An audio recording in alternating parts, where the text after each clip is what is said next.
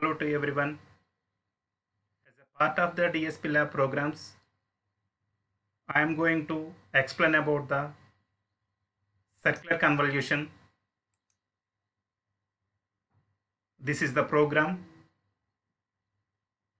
circular convolution using direct evaluation approach, CLC, clear all, close all.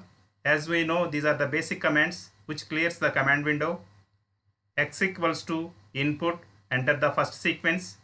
H equals to input, enter the second sequence.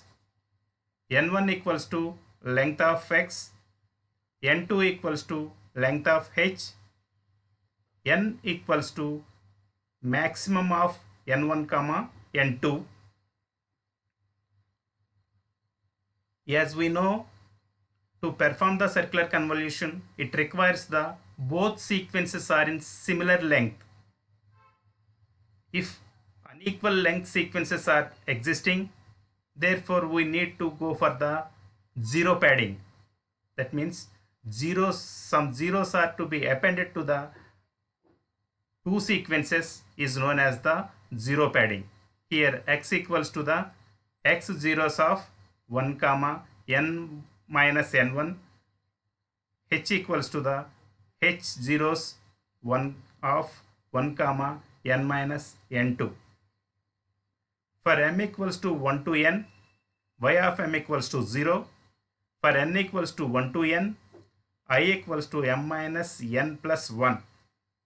If I is less than or equals to 0, I equals to n plus I. And y of m equals to y of m plus x of n multiplied with h of I. And disp first sequence of x of n, disp of x, disp second sequence of h of n, disp of h, disp convolved sequence y of m, disp of y, n equals to 0 to n minus 1. Subplot 3 comma 1 comma 1, stem of x, which is the first sequence, y label signal, x label time. Subplot 3 comma 1 comma 2, stem of h, which is the second sequence, y label signal, x label time. Subplot 3 comma 1 comma 3, stem of y, which is the convolved sequence, y label signal and x label time. After entering the code, save the file and run it. Then the command window is ready to accept the first sequence x of n equals to. After entering the first sequence in square braces, then press enter. Then enter the second sequence in square braces. Again press enter.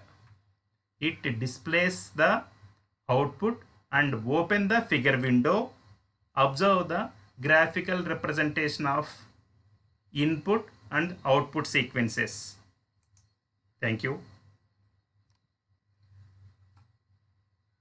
Open the Matlab icon.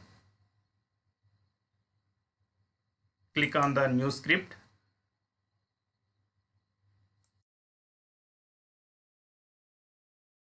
Here I am entering the complete code through the copy and paste. Afterwards, save and run. So here just save as C1. Automatically it will be saved as .m file. Afterwards, the command window asking enter the input sequence in the square braces.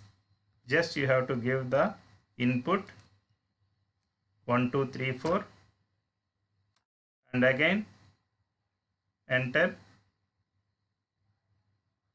It is ready to take the second sequence.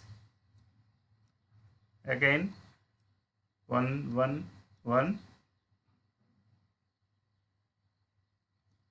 NF. So here two unequal sequences are to be applied as the input for the circular convolution program.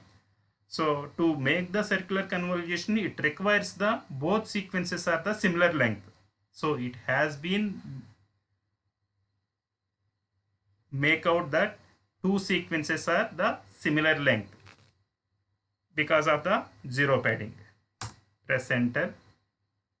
Observe the input sequence. Here we are giving as the first sequence 1 2 3 4 and the second sequence is the 1 1 1. For the first sequence displays here like this and the second sequence h of n displays here 1 1 1 and the zero padding 0. And the convolved output sequence y of n equals to the 8 7 6 9. And at the same time it opens the figure window.